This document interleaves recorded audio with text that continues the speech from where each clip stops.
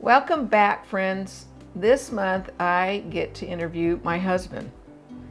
He has a great story, and this story really affected me, even though it happened to Jeff. He had an encounter with the Lord that changed him forever. And this, because of the situation, I learned from it too. And I think that it will affect your life if you take it to heart.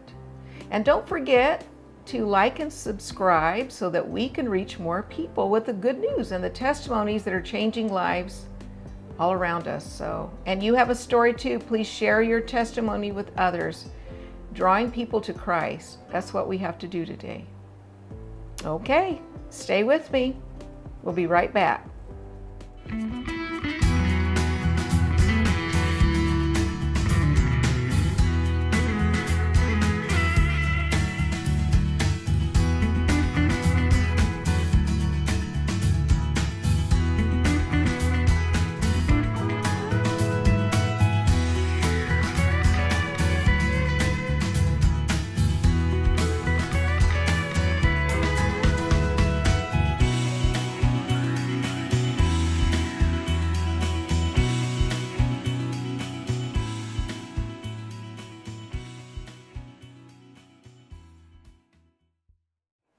Welcome back, everyone.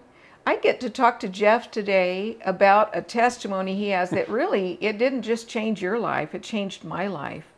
Yeah. And I often remember this. He had an encounter with the Lord, and it greatly affected him, but it very much affected me also. And so we want to share stories monthly, testimonies, and I asked him, please, can you share this story? It really changed both of us. And so don't forget to like and subscribe today. And you share these videos yes, too. You could do it right now as we're getting started, or you can tell your friend, you know, this is a great testimony, because it is. It's a wonderful testimony. It brings more of the good news to others, and we want to do that. So Jeff, I want you to share, and I will interject because there were things that I remember about this testimony that he doesn't remember because it affected me. I think in pictures, and when somebody tells me a story, I see it in pictures. I see it like a movie. So that's how my memory is stamped, with those images when somebody's explaining something to me or telling me a story. So I would love for you to share this. This is a very special thing to me. Okay. So I'm going to give a little background here. Mm-hmm. This was in reference to, and I'm trying to remember the year, it was about 2009. Yeah. It was early 2009. Yeah. Okay. So I'm going to give you a little bit of backstory here. Mm-hmm. Jan and I were married pretty young, 22, 23. Yes. And I came into the marriage with all kinds of wrong expectations. Okay, so that's one of the big trip ups that people get into when they first get married, are all the expectations that they have. And what are some of those expectations? Oh, there's all kinds of them. People, for one thing, they don't talk about, they talk about premarital counseling for young couples, and a lot of people kind of dismiss that, and we don't need that. But I'll tell you what, it is good premarital counseling will help reveal those areas that later you'll run into, such as finances or children or jobs. Like how many children do you want? Do you want children? Homes, who's working, who's... Your values. Oh, tons what you of believe. Stuff. Where you're going to send your kids to all school, of it. Where you're going to go to church. There is a lot of things that couples do not, in their dating stage, don't really explore and talk about and get to it. So anyway, well, can I give one more? Yes. Yeah. One of the really serious ones is expecting or thinking that the person you're marrying is going to make you happy. Oh yeah, that's huge. They're going to complete you. They're going to satisfy you, and only the Lord can do that. There's nobody else. There is nothing else that can complete you but the sweet presence of Almighty God. It's who He is and your relationship with Him. And if you have that, that completes you. Money doesn't make you happy. Sex doesn't make you happy. Gifts don't make you happy. Even the behavior of your spouse, you might be very grateful, but that's not going to be entirely satisfactory, is it, Jeff? No. We have a hole in us, each human, that only God can. He fits that shape inside of us. Yeah. So I just want to interject that. And I think Jeff thought I would make him happy. I thought he would make me happy. Oh, yeah. And, you know, that's not to say that you can't derive some happiness. Absolutely. And should from your relationship, and we do often. But they should not be the primary source. God created that's it. husband and wife to be in union together, but with Him in the center of the marriage. Yeah, so and if He's not, there's a Trinity there. Absolutely. And that's the way it's designed to be. So triangular. as I submit my life to God, and I submit to Jan in loving her and serving her, and she does the same for me, yes, we can have a beautiful marriage, and we have had. Yeah, and we do. We have a great marriage, and we are a great team. We rely heavily on one another to go to the Lord together and pray, and even separately go and get answers and come back and compare what we've gotten. And when we know it's the same thing, we know the Lord's speaking to us and we have peace. It's this 3-strand cord that can't easily be broken. Yeah. And the Lord's the cord in the middle, and we're grasping Him and hugging each other, but He's in the middle. And I tell you, when He corrects either one of us or both of us sometimes, we just repent. But we are a team and we love each other dearly. And and a good marriage involves respect. Yeah. And you know, you respect me and I respect you, and we give that to one another, but we also humble ourselves. So these are some of the key elements to a good marriage. And so coming into the marriage, very young, we were babies. Had my ideas of what I wanted the marriage to look like and what I wanted to do, and in a sense, Jan was sort of an accessory to my life. Okay, she was going to fill the void in certain areas, and it came down to wanting to be, that I was the center of the universe, and everything kind of revolved around me, at least in my mind. So does that remind you of anyone you know? Have you ever been the center of your own universe? So for many years, I made Jan and Danica very miserable with my self-centeredness, and just if things didn't go my way, I would just throw a fit. Now I wasn't one of those violent throw things kind of guy. I was he was silent. He'd give me the silent treatment. Oh, yeah. and sulk for days. Yeah. So I would punish them that way. It was hard. It was very difficult, and you can be abusive to somebody even without physical abuse. Would you say that there's a little bit of a meanness there? Mental. It wasn't mental pain. Wasn't necessarily verbal abusive. Jeff was never. We didn't yell and scream at each other. But there was a lot of friction, and a lot of it was caused by me. Yeah, a lot of pain. Because I wanted my husband to love me, and I wanted him to love Danica. So yes, but we want you to know that the Lord's redeemed everything. Oh yeah. Yeah, so that's another testimony for another day.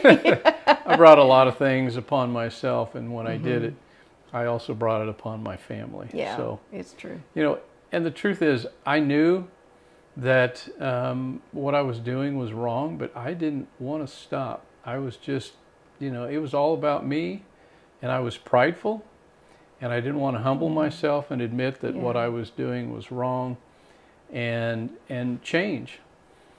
So fast forward several years down the road, we had some really rough spots. And so there was a point where I just cried out to the Lord. And I said, Lord, something's got to change here, because we're almost to the point of getting divorced, and it was bad. So when I got to that low point of saying, God, whatever it takes, I want to get some help. And that's where I've seen a lot of guys turn their lives around, when they really get serious and they really decide, you know what, I'm going to do this. I'm not going to live like this anymore. The pain of staying where I'm at is worse than the pain of changing.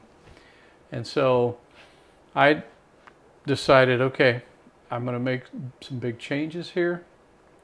And so part of that was I started listening to some teaching and some other counselors and things that were helping me.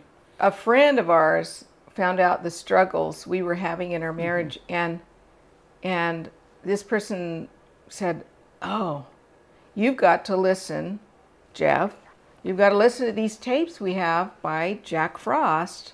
I'd never heard of him. Yeah. And Jeff said, "I'm willing," and he took them and, yeah, go ahead. So I started listening to these tapes. Now, Jack Frost is a gentleman that lived in Florida. He had a ministry down there. His wife is still continuing the ministry. He has since passed on, gone to glory. But he had an interesting story. His testimony was that he was a deep sea fisherman, commercial fisherman, and just horribly an abusive man to his wife and his family. And he got saved, and he became a pastor. And so he lived many years just trying to clean up his life and trying to, you know, find his way. And he had a personal encounter, and he tells about it, his story of the Lord coming to him and revealing the Father's love to him. And that was a huge turning point in his ministry, and that's how he became notable in ministry circles, because he was teaching about the Father's love. So that's what these cassette tapes were based on. These were the teachings that he was putting out there. So I'll just plug this real quick. There's another gentleman recently. I just thought of him. Leif Hetland. Oh, man. Who teaches the same thing. And he has a tremendous ministry teaching people about the Father's love. And so I took those cassette tapes and I started listening to them on the way to work in the morning. And at the time I was working for a company in Denver, and I would drive from Colorado Springs, and that's where we lived, actually, in Cascade. So that was a pretty good drive in the morning, almost an hour up there. And I would put these tapes in and listen to them, and I was really starting to get some interesting viewpoints, and the Lord was just starting to minister to me. So one particular morning, I was driving up there, and I can recall this like I was still in the van. I had played the tape, and a lot of these cassette tapes were of his like ministry meetings. So they would record the whole meeting, and at the end he would have a time where he would start praying for people and ministering to people. So he had been talking about the Father's love, and so what was so profound at that moment, and I can kind of feel this right now, was when he said, "I want to pray for you now." But when he did that, he prayed in a different way. And a lot of times when you hear a minister or anybody, a believer, that says, you know, "Yes, I want to pray for you," they'll pray something like, if Jan had a headache and I said, you know, "Lord, help Jan with her headache, and you know, we just want this headache to go," and whatnot. So that would be the kind of prayer that we would be used to. But what Jack did at that moment is he began to pray as if I was praying, as if he was praying through me. I'll say it that way. So Jack began Or to... would you say the way you described it to me was, it was like you were praying the prayer. Exactly. Jeff could kind of sense, this came from Jeff's heart, but it was the Holy Spirit's anointing that as Jack prayed, it was like Jeff knew he needed this, and it was him. It was as if like I you was were praying this that very prayer. which So is amazing. he didn't say to the crowd out there, you know, "Lord, bless these people and help them." He just started praying, "God, help me. Help me to understand. Help me to realize your love." And it was so impactful. There was something anointed about that prayer. And I just felt the anointing come on me. Wow, the presence of the Lord. Lord. Like I've never felt before. It was just this heavy, beautiful, warm, just a loving presence. And it was like, wow. And I was praying in tongues as he was praying this prayer. And so I just felt this anointing, this ministry from God coming on me. And I was about 20 minutes away from the office, and the cassette tape ended, and I just continued to be in that attitude of worship and in the praise of the Lord. And the Lord just kept ministering and kept ministering, and He was just delivering me, breaking things out of my heart, out of my mind and thinking. And it was just an incredible time. And when I got to work, to the office building, I didn't want to get out of the car. I was just... And you don't, I you just know, sat there for probably 5 Yeah. or 10 minutes out in the parking lot, and I was just like worshiping the Lord, and the it was thick so presence of the incredible. Lord. Yeah. And it was such a breakthrough for me. And I just remember from that day on, from that moment on, things changed in me. My heart's attitude, and there were things that were broken off of me. And it was just a different me now. Would you say So- that your view of people and of me and others and of yourself changed? Oh yeah. Because if we know that Yeah. God loves us, and see, you got a revelation that day of how much God loves you. And I remember something Jeff had shared with me that happened that he didn't share, and I'm going to share this with you. He said that when he was driving, the Lord manifested and began to rub his head like a little boy, just loving on him. I could feel it. He could feel the I Lord couldn't touching see his anything, head. Right. But I knew His presence He was knew there. he was rubbing his head like a little boy, and like a daddy would ruffle up a little kid's head, or just hug a little child and hold them, and that's he experienced that. It was so precious. Yeah. So that affected me, because the big thing with God's love is many of us have insecurities, but when we find out how much God loves us, it melts those insecurities. Oh yeah. It just destroys the insecurity.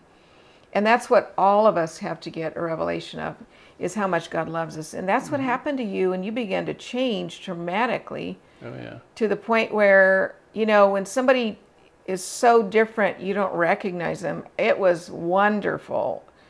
That was the beginning that day of a major completion, of just healing in your heart, and to be able to see God differently. Because if you don't know God intimately, and if you don't read the Bible, you're not going to find out who He is. But then when you read the Word and you spend time with the Lord, you ask Him to open your eyes to the Scriptures so you can find out who He is. And then visit with Him like He's your dad. Now, some people have pretty mean dads, or they've had bad dads. God is the perfect Father that takes responsibility for you and takes care of you, even when you don't deserve it. And that's what Jesus did for us. When Father God loved you so much that He gave His only Son, only child. He didn't have another child. Jesus was it. And Jesus was willing because He loved us. He was just as willing. But for Father to do that, and then we turn around and we go, we're bad. No, our flesh is bad, but Papa God values us so extremely, and that's the word, extremely, that He gave His only child to save us because He loved us just like He loved Jesus. Now, a lot of people don't believe that, Jeff, but that's what Scripture says, and that we are joint heirs with Christ now. So what's interesting is Leif Hetland has the book, and I believe it's called Healing the Orphan Spirit. And he talks about what happens when you have that orphan spirit. It's the spirit of the world that doesn't know the goodness of God, Right. and doesn't have that intimate, close relationship with Father God, because He is the perfect Father. And I think of that scripture that talks about, Jesus said, you being evil know how to give good gifts. How much more does our Heavenly Father know how to give us good gifts? And so we, even in our fallen nature in this world, we want good things for our children, and we want to help them, and we want to bless them. And Jesus is saying, how much more so Does Heavenly Father love us, and He wants to bless us? So that book, that orphan spirit that he talks about, is what separates us from the love of the Father. And when we can finally understand how we, in the world, we feel like we've been orphaned, but when we come into that relationship with God, it completes that relationship that God intended for us and fills all those gaps that we've been looking for. So people are out trying to find their value, they're trying to find their purpose, they're trying to, through all what's kinds the meaning of of means, life, and they seek all these things to fulfill them, and it's just vanity. They just struggle, and they just go from one thing to the next, and they don't find that fulfillment that they're looking for. And so it's the Father's relationship, His love, and it's that intimate relationship with Jesus, the Holy Spirit, and the Father that is what fulfills you. And what's amazing is God has a plan and a purpose and value for your life. Every one of you. And so you can Every rest in human that. being. And when you find that, when you discover God's plan and His purpose for your life, man, it brings this just a peace and joy and happiness. Excitement, yeah. And so, going back a little bit, when I finally humbled myself and said, God help me, and He intervened. When I opened the door, He said yes. And if we will ask, and if we will open ourselves up to the Lord. That's right. You know, Jesus said, seek and you shall find. Knock and the door shall be opened unto you. If we'll ask God, and if we're willing to let Him, then He will jump right in there and He will help us.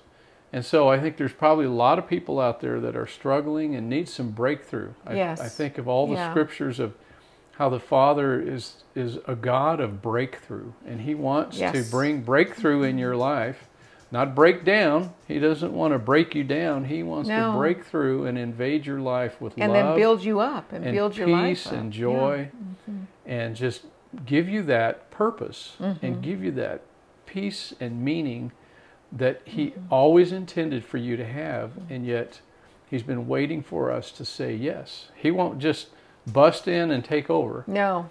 The He's Father very gentle with us. Such a gentleman, and He says, if anybody invites me, I'll be there.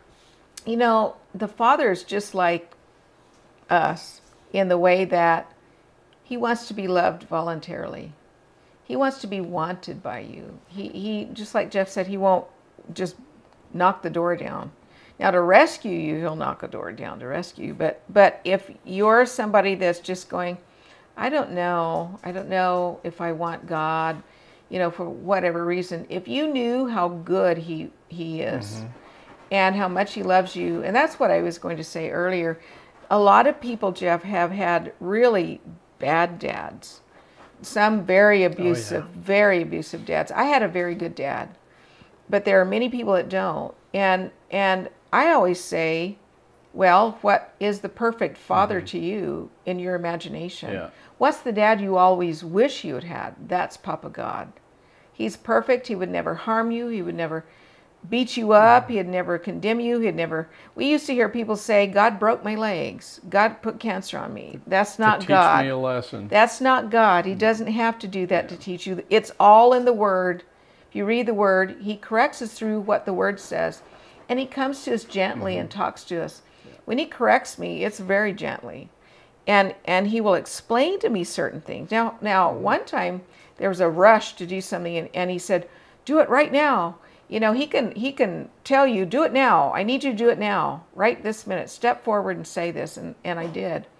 But He doesn't come to us in a harmful, angry way, in a cruel, you know, mean, angry way and be abusive to you, or say, I'm going to take this away from you because you did that, or I'm going to hurt you because you did that. You know, that's not how God deals with us. Whatever your need is today, the major need in all of our hearts first is to know how much God loves us. Once we do, it changes everything. It changes how we treat each other, how we see each other, how we see ourselves. That's really what it did for you. When you see yourself as valuable, precious, and treasured, because God did treasure you, because He loved you so much that He gave His only Son. So I just want you to begin to think about that if you don't know the Lord. And just please give him a chance and receive him. Because there's a scripture that also says that if God gave you his son, will he not give you all things? All things that you need. And if you delight yourself in the Lord, he'll give you the desires of your heart. He loves you. He wants to bring you into a great life. He gives to us. He doesn't punish and demean us, and he's not cruel to us. He's there to bring you into greater life and great, enjoyable, abundant life. Like John 10:10 is our theme. Oh, yeah. Remember, it's the thief that comes. That's the devil. And the people he uses to come to steal, kill, and destroy. It is not God. God is coming to every human to give them life and that much more abundantly. Amen. So remember that. He is the good shepherd. You read that in John 10:10. Keep reading down through that passage. The Lord is the door. He's the gate. And he is the one that's the true shepherd. And we know his voice. That's what the scripture says. We know his voice. And another one we do not follow. When you're born again, you know his voice. He brings good to people. Every perfect and good gift comes from above, the scripture says also. So I think you should pray. If you would also pray maybe for salvation for someone, and then pray for people that they will, you need to get the same revelation. Some of you may have that, but there are many that don't. So I just pray, Lord, I pray for those that are viewing right now, or maybe those that they know somebody that needs help. Amen. That's struggling in their marriage, they're struggling in their life, Lord, and we just speak over them. We speak life over them and peace, Lord. And I just pray, Lord, that you will just break into their life in a way that you're calling out to them. Lord, help them to be willing to open up and receive the healing and the restoration in their life, Lord. Help them to cry out to you, and help them to know how much you love them, that they would experience the love of the Father, and they would experience that freedom and that peace that comes with that Heavenly Father relationship. So I just thank you for that, Lord. Thank you for ministering to everyone here. If there's wounds and hurts in their heart and their life that they need to forgive or they need to let go, Lord, we just thank you. Your Holy Spirit is here to lead us and guide us into all truth. And so lead them, Lord. Guide them into what they need to do. And we just bless them in Jesus' name. And I pray for anyone that might be viewing that doesn't know Jesus personally as your Savior. If you would just pray this prayer with me. Jesus, I believe that you died for my sins and you rose from the dead. And you died in my place. And I receive forgiveness. I receive your death, and I receive your life. And I thank you, and I receive you as my Lord and Savior. In Jesus' name. If you prayed that prayer, let us know. We would love to just visit with you and encourage you and give you some next steps.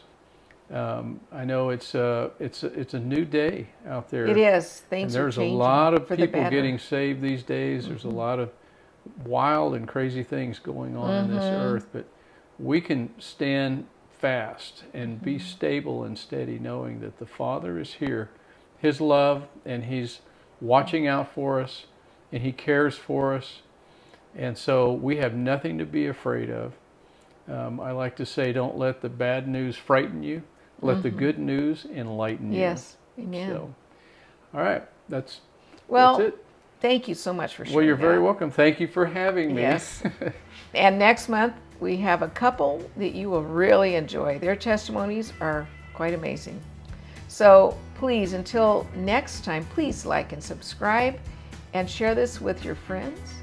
And we just love you and bless you. And we will see you soon again. Have a great day. Bless you. Bye-bye. Bye-bye.